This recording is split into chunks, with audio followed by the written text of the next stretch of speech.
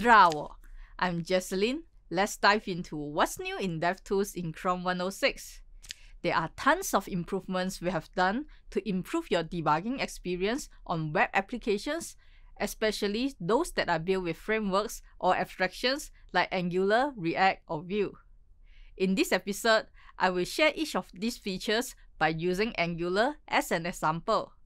Let's go! This page consists of two buttons and a label. The code is written in TypeScript with the name app.component. It is located in the source app folder. Great! So what's next if you want to set a breakpoint and start debugging the application in DevTools? Open the sources panel. You don't see the source app folder and there is no app.component file in the list. They are under the Webpack tree. Browsers only read JavaScript. Your TypeScript files are compiled into JavaScript with a bundler like Webpack. If you want to always see your actual source code first, click on the three-dot menu here, enable group by authored and deployed. This way, you can navigate to your component quicker.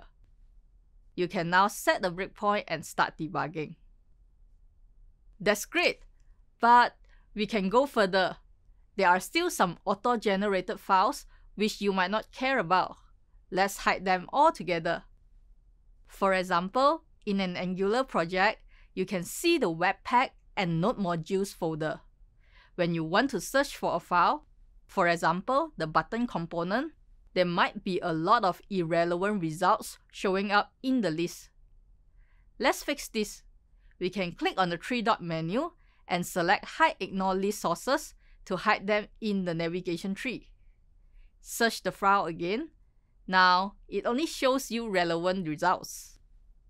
Behind the scenes, this ignore list is possible because DevTools added a ex-Google ignore list extension in the sourcemap, and Angular provides that information.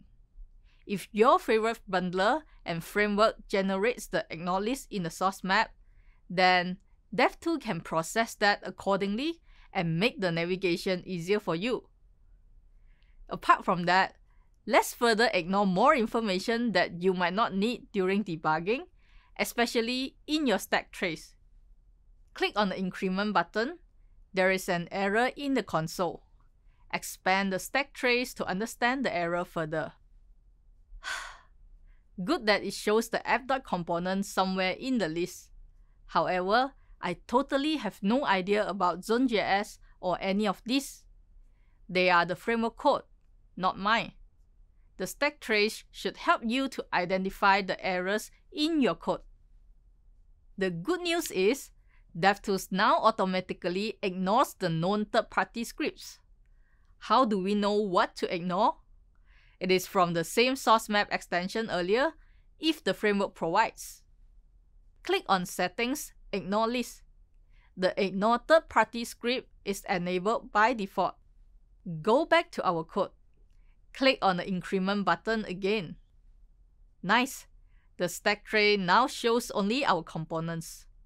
It shows that both app and button components might be the culprits. In some cases, you might want to really see the whole stack trace. Click on Show More to view the complete list.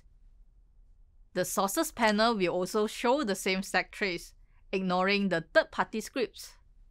Set the breakpoint at the increment function and click the button. The core stack shows only the app and the button components.